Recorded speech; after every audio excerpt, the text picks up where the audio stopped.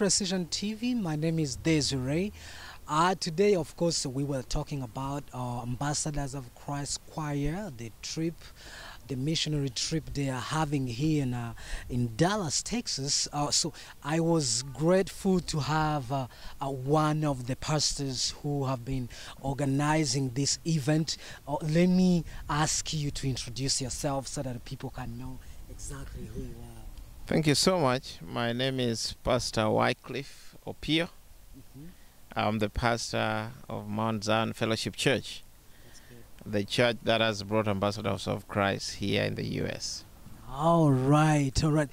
So we've been blessed. Everybody have been blessed to see Ambassadors of Christ Choir here in Texas, or in U.S. in general. So why are you guys choose Ambassadors of Christ Choir? Well, we chose this choir because this choir is unique. Their message, as you all know, the story of Rwanda, the genocide, and their story is a healing story. From their story, you understand that they came together after the genocide, and now they, through singing, has made them to bring both camps that were at one time could not see eye to eye, but through singing they have been reconciled. And that's the message that we want to extend to them, to bring even here in the U.S., so that they can help in the healing process. All right, that means you guys have planned maybe a healing process of bring back people to God. Yes. So you choose Ambassadors of Christ Choir to be part of your plan, and now they are here. So what is the main purpose of your healing process? Well, for this trip specifically, we have a crusade that has been running since Sunday.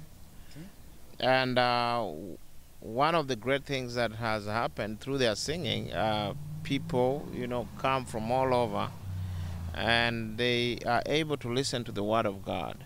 And as I can tell, like today, we are going to have big baptism, and we thank God for that. Also, that means through Ambassadors of Christ, you seem like people are coming.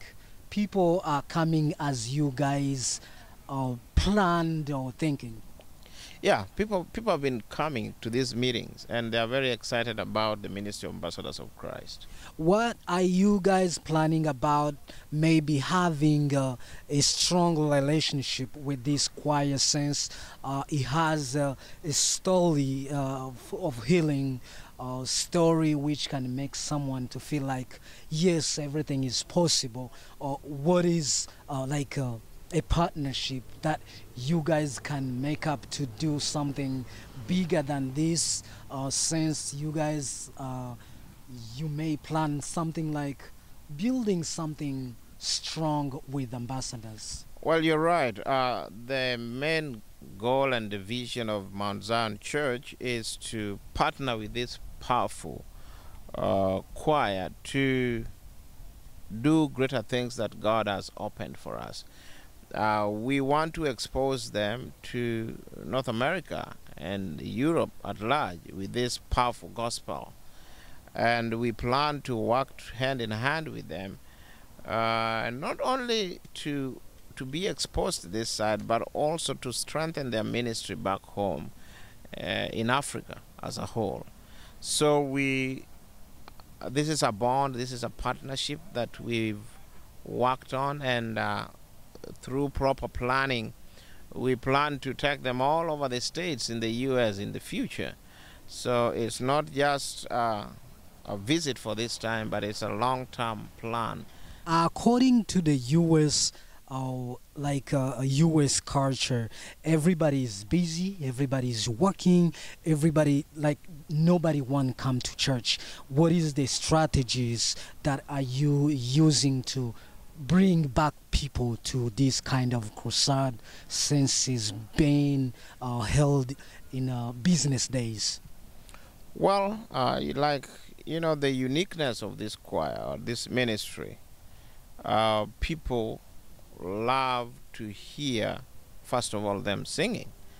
The other time when we went to Dallas for a convention, expo, and they just did some short phrase of one of their songs, and within no time, people were surrounding them, and that explains much more about what this ministry is all about. People connect with them, and so we are using this connection to bring people to Christ.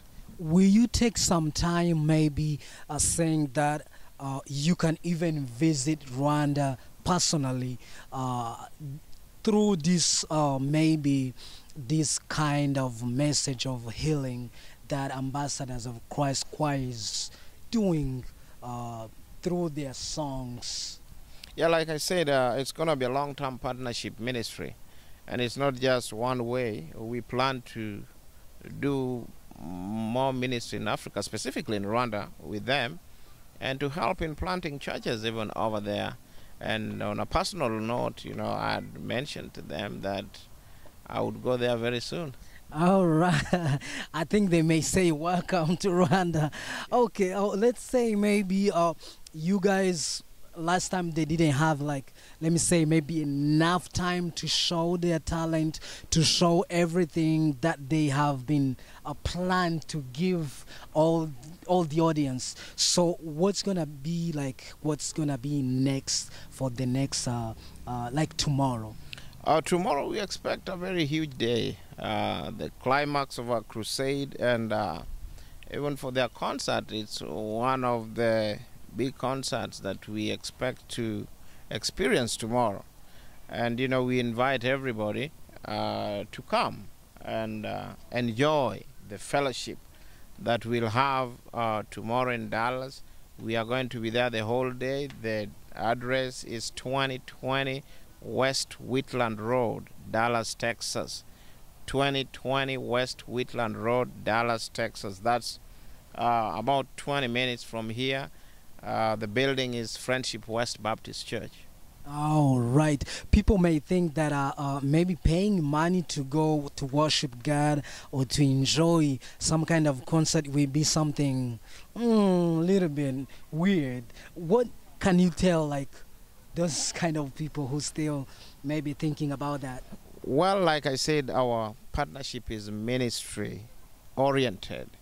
Of course, we'll have a free worship in the morning, but the concert is a paid concert, and the reason why it's a paid concert, first of all, it's a cost to bring this group all this far from Rwanda. And at the same time, all the proceeds, all the monies that are generated through the concert are directed straight to the ministry. So, like, it takes money to do ministry. So the concert is affordable, $30 per head. With children under 5 are free. So we hope to enjoy. Will you in the future maybe say that you can invite Ambassadors of Christ Choir to join you guys to do something, especially bring people back to God? Absolutely. We're working on that, and we expect bigger things to happen in the future. Ambassadors of Christ Choir has a lot of songs. Do you happen to know one of them? Kwetu Pazuri. Kwetu Pazuri. All right. These songs may be a specific reason you picked that. Why did you choose as your, like, a favorite song? Oh, well, it's a song that has connected with all generation in various continents. It's a very powerful song that they've used as their brand, and it also has a loaded message about heaven.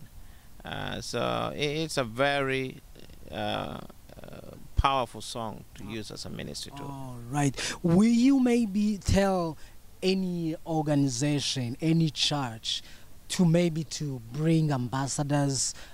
Maybe you will guarantee them that they may have something of beneficial to their churches or in in a way of a spiritual way, what is the cost? Maybe is there any cost maybe to bring ambassadors? Like, what can you tell anybody else who wanna bring ambassadors of Christ Choir in their activities? Well, it's a costly process. It's a lot of money involved, but at the same time, the God we serve is the one who provides. So, but everything that is put before God is always possible. Is beside maybe the cost of ticket, is anything else behind that? Yeah. Okay, like what else? You have accommodation, you have all these other expenses that we. Beside that, maybe ambassadors can charge the money maybe for their own purpose. Oh, say that again. Beside the accommodation and the other expenses, is there any expenses that you guys have been paid? No, we've been taking care of everything as a church. Okay. Yeah, they are our visitors, and we have to make sure that we take care of our visitors. All right. This is Precision TV. I was talking to Pastor. Pastor, thank you so much. Thank you so much. All right. Thank you so much, guys, for being with us. Click on subscribe and then see everything happening on Precision TV. Thank you, Pastor. Thank you.